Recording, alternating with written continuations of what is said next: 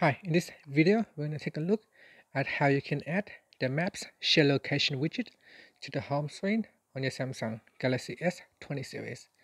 Now first tap on the home key to go back to your home screen, and then swipe to the home screen page you would like to add the widget. Next, we're going to touch and hold onto the home screen, and then tap on widgets at the bottom. Then we're going to need to swipe across to locate maps, and then tap on maps.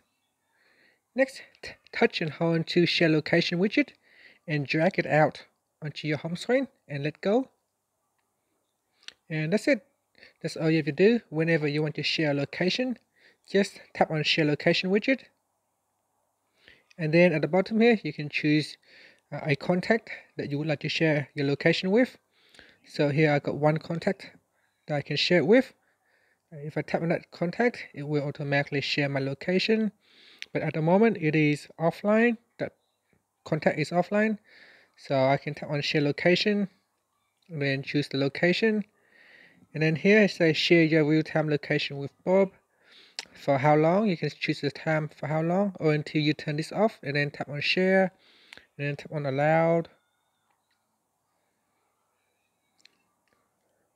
And that's it. So whenever this contact go back online, they can see my location for 1 hour. And that's it. Thank you for watching this video. Please subscribe to my channel for more videos.